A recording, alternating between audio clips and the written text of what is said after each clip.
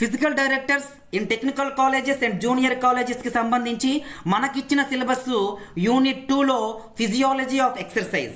ఈ physiology of ఎక్సర్సైజ్కి సంబంధించి చిన్న చిన్న టాపిక్స్ మనకి 50+ సబ్ టాపిక్స్ మనకు ఉన్నాయి.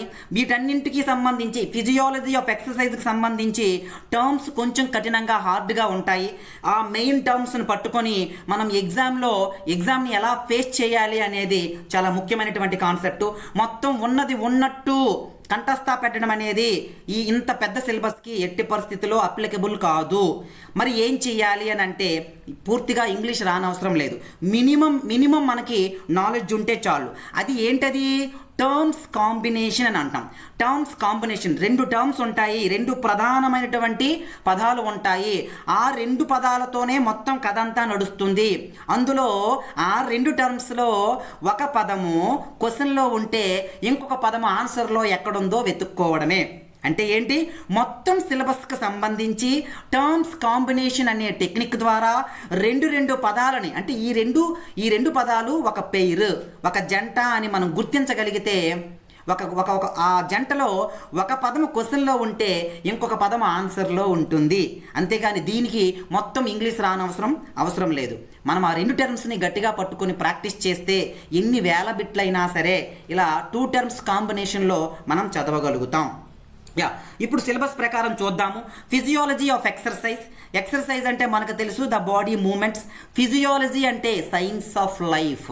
ఒక జీవి బ్రతకడానికి తన శరీరం ఏ పనులు చేస్తుందో దాన్ని ఫిజియాలజీ అన్నాము. తెలుగులో శరీర ధర్మశాస్త్రము. ఫిజియాలజీ అంటే how A body works to sustain it's life. తన ప్రాణాన్ని నిలుపుకోవడం కోసం ఒక శరీరము ఏ పనులు చేస్తుంది. గుండె తన పని తాను చేస్తుంది, లంగ్స్ తన పని తాను చేస్తుంది, బ్లడ్ సర్క్యులేషన్ జరుగుతుంది, డైజెషన్ జరుగుతుంది. అలానే బోన్స్, మజిల్స్ అవి మూమెంట్స్లో ప్రధానమైనటువంటి పాత్ర పోషిస్తాయి. ఇలా ప్రతిదీ కూడా బాడీలో ఉండే డిఫరెంట్ ఆర్గాన్స్ తన జీవి యొక్క ప్రాణాన్ని నిలపడం కోసం వాటి విధులను చేస్తుంది. ఆ విధుల కోసం మాట్లాడడమే ఫిజియాలజీ.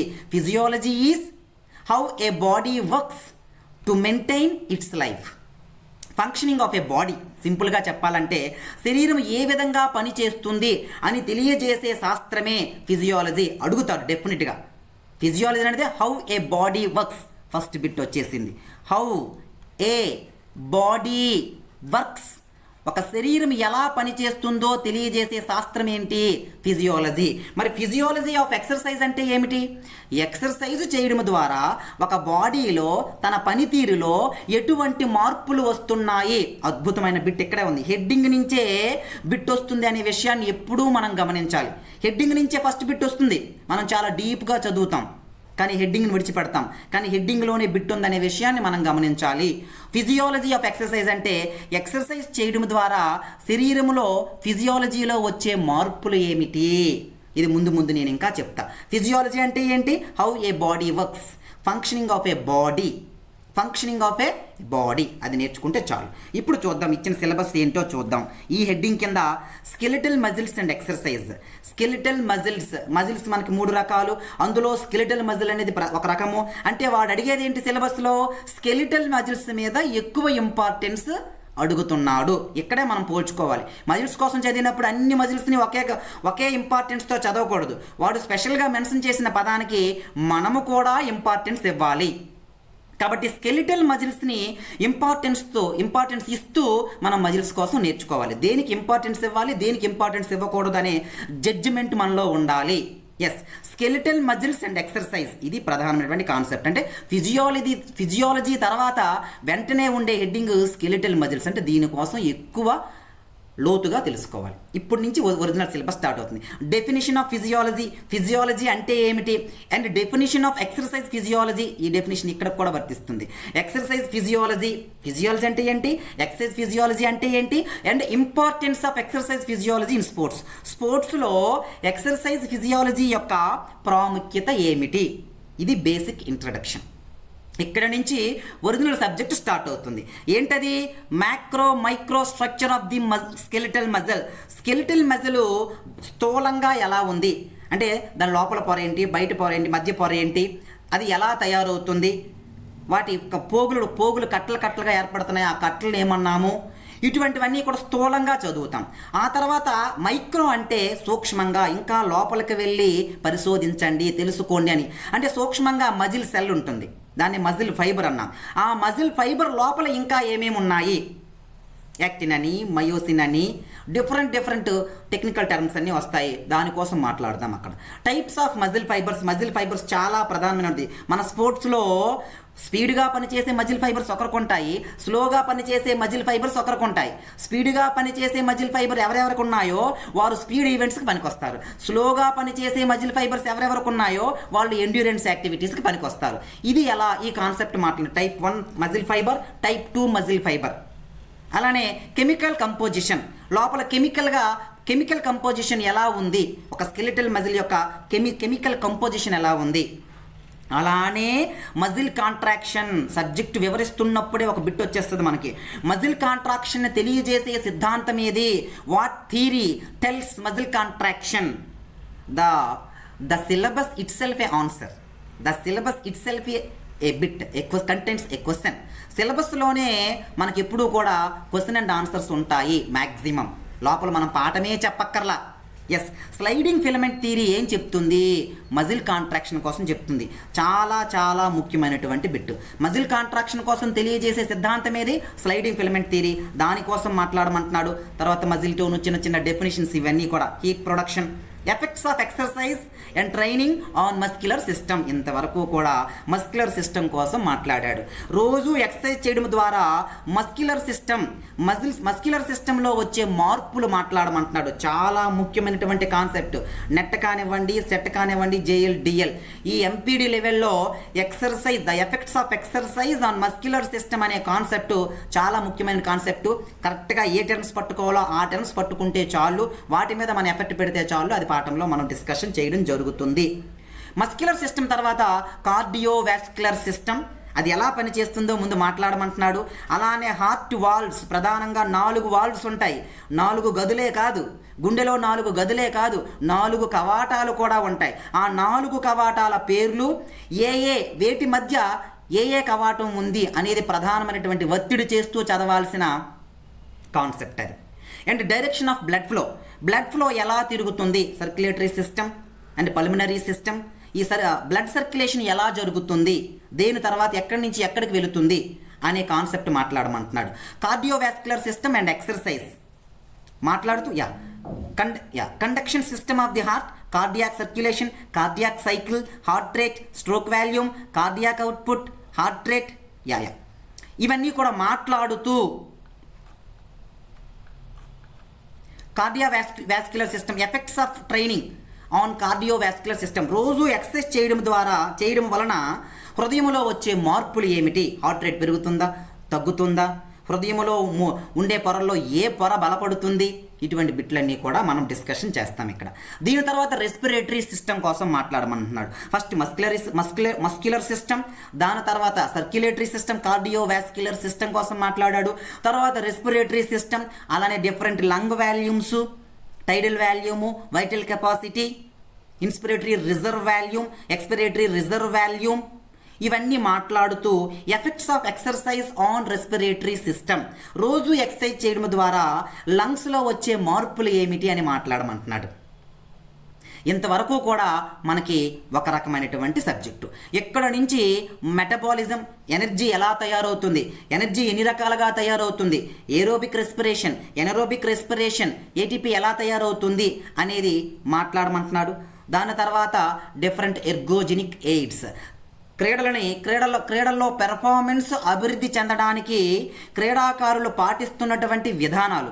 ఇందులో 2 విధానాలు ఉన్నాయి, మంచి విధానాలు, దొంగ విధానాలు. ఎర్గోజెనిక్ ఎయిడ్స్లో 2 విధానాలు ఉన్నాయి. ఒకటి మంచి విధానాలు, అంటే స్పోర్ట్స్ ట్రైనింగ్, క్రీడా శిక్షణ తీసుకొని పెర్ఫార్మెన్స్ని పెంచుకోవడం. ఇంకొకటి డ్రగ్స్ వాడి పెర్ఫార్మెన్స్ని పెంచుకోవడం. ఈ 2 ఎందులోకి వస్తాయి, ఎర్గోజెనిక్ ఎయిడ్స్ కిందకు వస్తాయి. ఏది మంచిది, ఏది చెడ్డది, ఏది బ్యాండ్, ఏది ఎలవ్ అనే విషయాలు మనం మాట్లాడుతూ ఈ చాప్టర్ని కంప్లీట్ చేస్తాం. ఇది ఈ విధంగా 3 కాన్సెప్ట్స్ పరంగా దీన్ని విభజించుకున్నాం.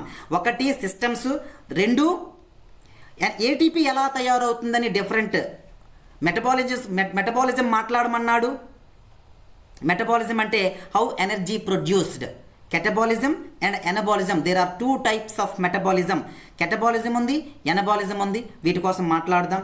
దీని తర్వాత ఎర్గోజెనిక్ ఎయిడ్స్ మాట్లాడదాం. అంటే ఇలా 3 చాప్టర్స్గా ముందు విభజించుకున్నాం కాన్సెప్ట్స్. ఇప్పుడు మనం చూద్దాం సిలబస్ పరంగా. ఎనాటమీ వాడు అడగల, అయినా సరే చదవాలి. ఎందుకు? ఆప్షన్స్లో దీని పదాలు కూడా ఉంటాయి కాబట్టి.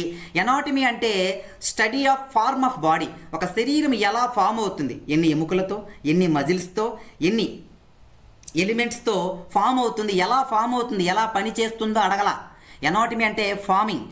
అలానే ఏ ఆకారంలో ఉంది, ఏ నిర్మాణంలో ఉంది అంటే form, shape, structure of the body. Study of form of the body, shape of the body, structure of the body is called anatomy. Anatomy అంటే శరీరం ఏ విధంగా నిర్మాణం అయ్యి ఉందో తెలియజేసే శాస్త్రాన్నే ఎనాటమీ అన్నాము. ఇది మనకు సిలబస్లో ఇవ్వాల. కానీ form of the body, shape of the body, structure of the body ఎనాటమీని తెలియజేస్తుందని మనం తెలుసుకుంటే ఆప్షన్స్లో దీన్ని ఎలిమినేట్ చేయగలుగుతాం. ఎస్. ఇప్పుడు ఫిజియాలజీ మోస్ట్ ఇంపార్టెంట్. ఇక్కడ స్టార్ మార్క్ పడింది చూసారా? ఇక్కడ మనం ఇది పట్టుకుంటే చాలు. ఇప్పుడు అది వింటే చాలు, ఇది పట్టుకుంటే చాలు. ఫిజియాలజీ. ఫిజియాలజీ అంటే ఏంటి? Science of life.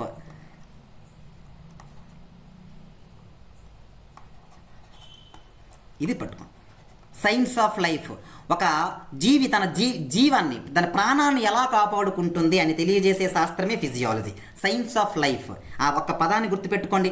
ఇప్పుడు క్వశ్చన్లో టర్మ్స్ కాంబినేషన్ అని నేను చెప్పాను కదా, సైన్స్ ఆఫ్ లైఫ్ అని కనిపించగానే కిందన ఆప్షన్స్లో ఎనాటమీ ఉంది, ఫిజియాలజీ ఉంది, కిన్సియాలజీ ఉంది, సమ్ అదర్ ఆప్షన్ ఇంకే బయాలజీ ఉంది. నో, బయాలజీ ఇవ్వకూడదు. Biology is, physiology is branch of biology. చూసారా? మళ్ళీ ఆప్షన్స్లో చాలా తెలివిగా ఉంటుంది. ఎలా డిఫరెంట్ ఆప్షన్ ఇస్తే ఏ ఆప్షన్ ఎంచుకుంటావు? మనకి ఇంగ్లీష్ రావాలా? అవసరంలా.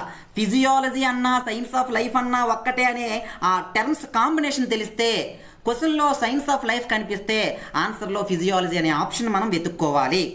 ఇది టర్మ్స్ కాంబినేషన్ అనే కాన్సెప్ట్. ఇలా మనం ప్రతి దానికి, ప్రతి క్వశ్చన్కి ఇటువంటి టర్మ్స్ కాంబినేషన్ కూడుకున్నటువంటి కాంబినేషన్ ఉంది.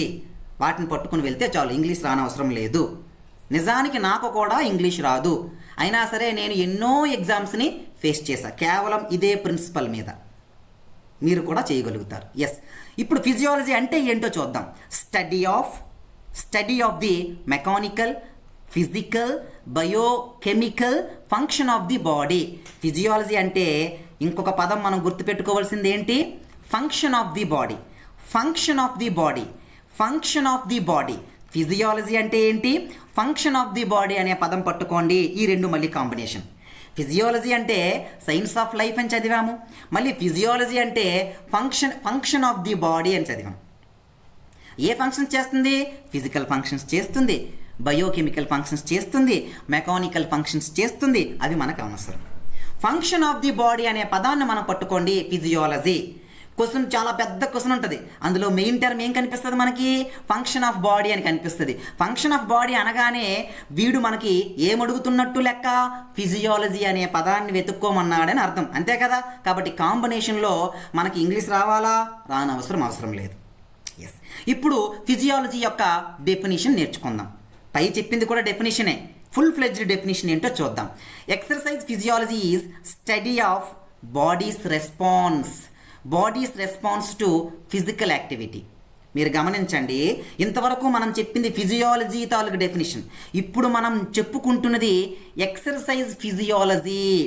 ఎక్సర్సైజ్ ఫిజియాలజీ అంటే ఏమిటి? ఇక్కడ వివరిస్తా. ఎక్సర్సైజ్ చేయడం ద్వారా శరీరంలో వచ్చే మార్పులు. ఫిజియాలజీ అంటే శరీరంలో వివిధ ఆర్గాన్స్ చేసే పనితీరే కదా. ఆ పనితీరు ఎలా మారుతుంది ఎక్సర్సైజ్ వలన? అదే ఎక్సర్సైజ్ ఫిజియాలజీ. అయితే డెఫినేషన్ ఎలా అడుగుతాడు? బాడీస్ రెస్పాన్స్ అనే పదం పట్టుకోండి, అయిపోయింది. బాడీస్ రెస్పాన్సెస్ అనే పదం పట్టుకోండి, అయిపోయింది. బాడీస్ రెస్పాన్సెస్ అంటే ఏమిటి? ఎక్సర్సైజ్ ఫిజియాలజీ అనే పదానికి ఎక్సర్సైజ్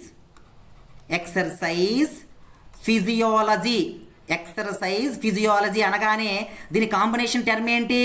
బాడీస్ రెస్పాన్సెస్.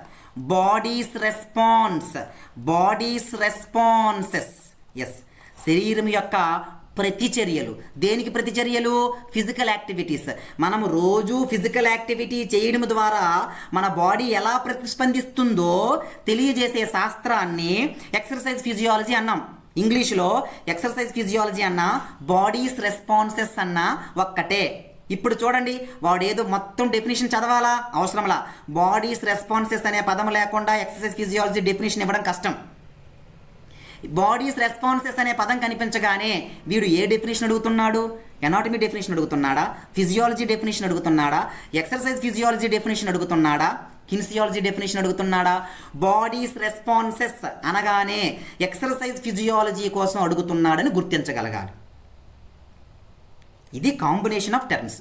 కాకపోతే ఇలా పెరుగుతున్న కొద్దీ కష్టం అనిపిస్తుంది. అలా కష్టం అనిపించకపోతే అందరూ సక్సెస్ అవుతారు కదా. కాబట్టి ఈ కష్టాన్ని మనం తీసుకోగలిగితే, ప్రాక్టీస్ రూపంలో రోజు చెయ్యగలిగితే ఇక్కడ కష్టమే తప్ప తెలివితేటలతో పని లేదు. ఎక్సర్సైజ్ ఫిజియాలజీ అన్న బాడీస్ రెస్పాన్సెస్ అన్న ఒకటే అని మనకు తెలిస్తే ఈ రెండు పదాల్లో ఒక పదం క్వశ్చన్లో ఉంటే ఇంకొక పదం ఆన్సర్లో మనం ఎంచుకోవడమే. ఎస్, ఎక్సర్సైజ్ ఫిజియాలజీ అంటే రోజు ఎక్సర్సైజ్ చేయడం ద్వారా శరీరం ఏ విధంగా ప్రతిస్పందిస్తుంది? Bodies responses. శరీరము రెస్పాన్సెస్ అంటే ప్రతిస్పందించడం. ఎస్, దీస్ రెస్పాన్సెస్, ఆ రెస్పాన్సెస్ దేనివంట? Including changes. ఎటువంటిలో దేనిలో మార్పులు వస్తాయంట? మెటబాలిజంలో మార్పులు వస్తాయి, హార్ట్లో మార్పులు వస్తాయి, లంగ్స్లో మార్పులు వస్తాయి, మజిల్స్లో మార్పులు వస్తాయి. Structural changes in cells. Cells నిర్మాణంలో మార్పులు వస్తుంది. ఎస్, కాబట్టి ఎక్సర్సైజ్ ఫిజియాలజీ అంటే bodies response to physical activities.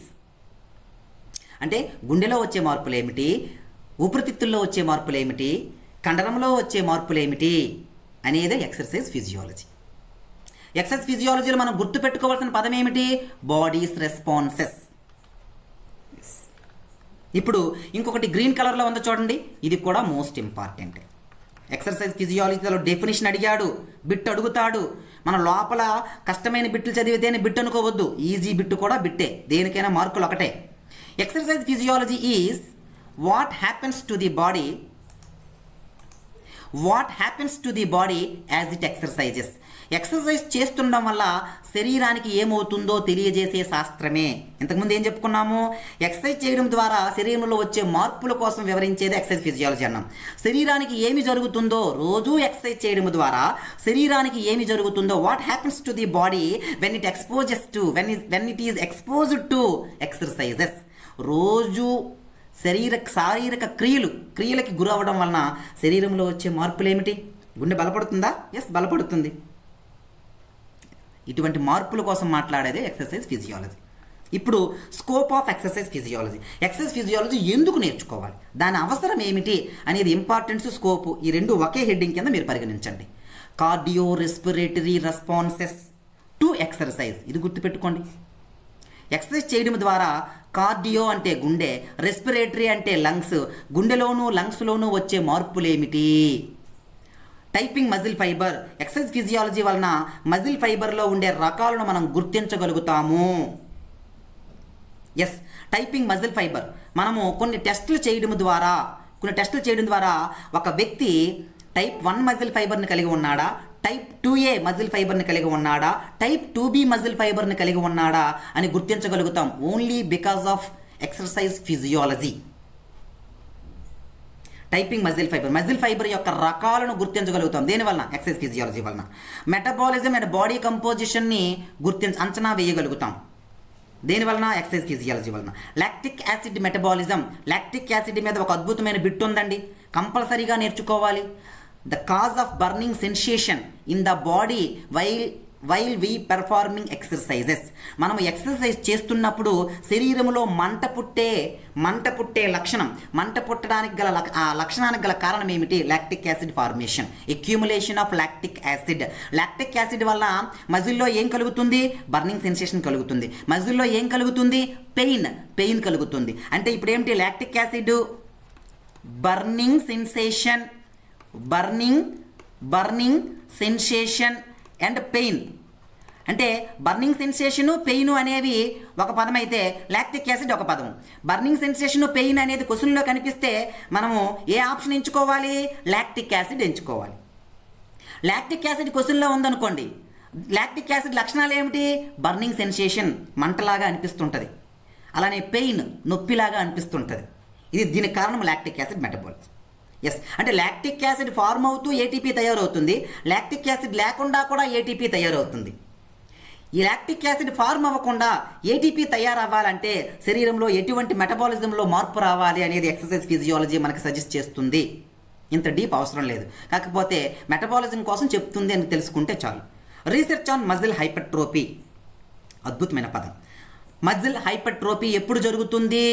ఎప్పుడైతే మనము వెయిట్ ట్రైనింగ్ చేస్తామో, రెసిస్టెన్స్ ట్రైనింగ్ చేస్తామో, మన శరీరం యొక్క కండ ఉబ్బుతుంది, పెద్దదవుతుంది. Increase in the muscle fibre అని అన్నాం ఇంగ్లీష్లో. దీనికి టెక్నికల్గా ఏ టర్మ్ ఉపయోగిస్తాము? Muscle hypertrophy. అడు అడుగుతాడు, మజిల్ హైపర్ట్రోఫీ అంటే ఏమిటి? మజిల్ హైపర్ట్రోఫీ అంటే ఏమిటి? కండ పెరగడమా తగ్గడమా? ఇంక్రీజా డిక్రీజా? Increase. Increase. Increase in the muscle fibre. Increase in the muscle fibre. Increase in the muscle fibre. క్వశ్చన్లో increase in the muscle fibre అంటే వాడు ఏమడుగుతున్నట్టు? హైపర్ట్రోఫీ. ఆప్షన్లో అట్రపీ అని కూడా ఉంటుంది, ATTROPHY. అట్రపీ అంటే కండ తగ్గిపోవడం. పెరిగిన కండ నువ్వు ఎక్సర్సైజ్ మానేస్తే మళ్ళీ నెమ్మదిగా సన్నపడిపోతుంటుంది.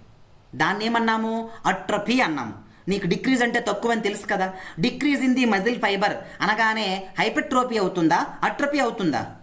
అట్రపీ. తగ్గితే అట్రపీ, పెరిగితే హైపర్ట్రోఫీ. పేరులోనే ఉంది హైపర్. హైపర్ అంటే ఎక్కువ. ఈ పదం తెలుసుకుంటే ఊరకనే నువ్వు 2 క్వశ్చన్లు పెడతావు. హైపర్ అంటే ఎక్కువ, HYPER. హైపర్ అంటే ఎక్కువ. హైపర్ అంటే ఎక్కువ. ఈ ఒక్క పదం తెలుసుకుంటే చాలా బిట్లు నువ్వు చేయగలుగుతావు. ముందు మనం చెప్పుకుంటూ ఉంటాం. Okay, muscle పెరగడాన్ని ఏమన్నాము? హైపర్ట్రోఫీ. వీటి మీద రీసెర్చ్ చేయొచ్చు. ఎక్సర్సైజ్ ఫిజియాలజీ వలన ఉపయోగం ఏమిటయ్యా అంటే మజిల్ ఫైబర్స్ని విడగొట్టగలము, గుండె ఏ విధంగా మారుతుందో తెలుసుకోగలము, లంగ్స్ ఏ విధంగా మారుతుందో తెలుసుకోగలము, కండ ఏ విధంగా పెద్దదవుతుందో తెలుసుకోగలము.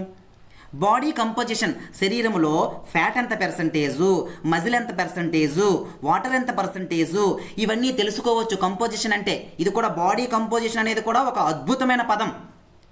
బాడీ కంపోజిషన్, దీనికోసం కూడా మనం వివరిద్దాం. వీటన్నిటి కోసం దేని వల్ల తెలుస్తుంది? ఎనటమీ వల్ల తెలుస్తుందా, ఫిజియాలజీ వలన తెలుస్తుందా, ఎక్సర్సైజ్ ఫిజియాలజీ వలన తెలుస్తుందా? ఎక్సర్సైజ్ ఫిజియాలజీ వలన తెలుస్తుంది. ఎస్, అందులోనే continuation. How body adapts to exercise. రోజు ఎక్సర్సైజ్ చేయడం ద్వారా శరీరము ఏ విధంగా ఎక్సర్సైజ్కి అలవాటు పడుతుంది. అడాప్ట్స్ అనే పదము అలవాటు పడడము అని మీరు నేర్చుకున్నారనుకోండి, ముందు మనకు దీనితో చాలా పని ఉంది. అలవాటు పడటం ఎవరు చెప్తారు? ఒక ఎక్సర్సైజ్కి శరీరం ఏ విధంగా అలవాటు పడుతుంది, లోపల ఏం క్రియలు జరుగుతున్నాయి అనేది ఎక్సర్సైజ్ ఫిజియాలజీ మనకు చెప్తుంది. హౌ బాడీ ఆల్టర్డ్ అంటే మార్పు చెందడం. శరీరం ఎలా మార్పు చెందుతుంది? ఇందాకల నుంచి మనం ఒక దగ్గరే ఉన్నామండి. ఎక్సర్సైజ్ చేస్తే శరీరంలో ఏ విధంగా మార్పులు జరుగుతాయో చెప్పేదే ఎక్సర్సైజ్ ఫిజియాలజీ. కానీ దాన్ని అడిగే విధానమే మారుతుంది. Body adapts, how body is altered, how to train better. ఇవన్నీ తెలియడం ద్వారా క్రీడాకారుణ్ణి సైంటిఫిక్గా ట్రైన్ చేయొచ్చు, మనం శిక్షణ ఇవ్వచ్చు. పెర్ఫార్మ్ బెటర్, రికవరీ క్విక్కర్, ఇది ముఖ్యమైనది. ఎక్సర్సైజ్ ఫిజియాలజీ తెలియడం ద్వారా బాగా అలసిపోయిన క్రీడాకారుడు, దెబ్బలు తిన్న క్రీడాకారుడు మళ్ళీ తొందరగా ఎలా మళ్ళీ ఉపశమనం పొంది మళ్ళీ క్రీడా శిక్షణకి వచ్చేటట్టు చేయగలమో ఎక్సర్సైజ్ ఫిజియాలజీ ద్వారా మనకు తెలుస్తుంది. బాగా ఎక్సర్సైజ్ చేసిన తర్వాత కార్బోహైడ్రేట్స్ ఇంత తినకూడదు. బాగా ఎక్సర్సైజ్ చేసిన తర్వాత ఏం తినాలి? ప్రోటీన్ తినాలి. ఎవరు చెప్తున్నారు? ఈ ఎక్సర్సైజ్ ఫిజియాలజీ చెప్తుంది. ప్రోటీన్ తింటే తొందరగా మళ్ళీ మజిల్ రికవరీ అవుతుంది, మళ్ళీ రేపటికి నువ్వు రెడీ అవుతావురా బాబు అని చెప్తుంది. ఇది చెప్పేది ఎవరు? Exercise physiology. ఎక్సర్సైజ్ ఫిజియాలజీ అనేది ఉండాలా ఉండకూడదా? ఉండాలి. ఎందుకు ఉండాలంటే ఎక్సర్సైజ్ని చక్కగా ఎలా సైంటిఫిక్గా చేయాలో మనకి ఇది తెలియజేస్తుంది. ఇది ఇంపార్టెన్స్ అనమాట. దీని ద్వారా మనం ఏం నేర్చుకున్నాము ఈ కాన్సెప్ట్లో? డెఫినిషన్ ఆఫ్ ఫిజియాలజీ నేర్చుకున్నాము. సిలబస్లో ఉందా? Yes, it is in the syllabus. Definition of physiology, physiology science of life. Physiology తర్వాత ఏం నేర్చుకున్నాము? ఎక్సర్సైజ్ ఫిజియాలజీ అంటే ఏంటో నేర్చుకున్నాము. ఈ ఎక్సర్సైజ్ ఫిజియాలజీలో నేర్చుకున్నటువంటి ఇంపార్టెంట్ టర్మ్స్ ఏంటి? హైపర్ట్రోఫీ నేర్చుకున్నాము, లాక్టిక్ యాసిడ్ కోసం నేర్చుకున్నాము, హైపర్ట్రోఫీ అనే పదాలు నేర్చుకున్నాం. ఇలా ముఖ్యమైనటువంటి టర్మ్స్ అంటాం వీటిని. ఈ టర్మ్స్ని తెలుసుకోవడమే టెర్మినాలజీ అన్నాము. టెర్మినాలజీ ఎవరికైతే వస్తుందో వాళ్ళు ఏ ఎగ్జామ్ అయినా సరే అవలీలగా రాయగలుగుతారు. ఎస్, దీని తర్వాత మనం ఏం చెప్పుకోబోతున్నాము? Effects of training system, training on muscular system, on respiratory system, on cardiovascular system. ఇది ప్రధానమైనటువంటి కాన్సెప్ట్. ఇంతవరకు నేను చెప్పిన దాంట్లో ఒక బిట్ అయితే వస్తుంది. ఆ పదాలన్నీ మీరు కరెక్ట్గా పట్టుకోగలిగితే. Yes, next effects of muscle కోసం తెలుసుకుంటాము, టైప్స్ ఆఫ్ మజిల్స్ తెలుసుకుంటాము, మజిల్ కాంట్రాక్షన్ తెలుసుకుంటాము, effects of training on muscular system అనే కాన్సెప్ట్ కూడా తెలుసుకుంటాం. ఎస్.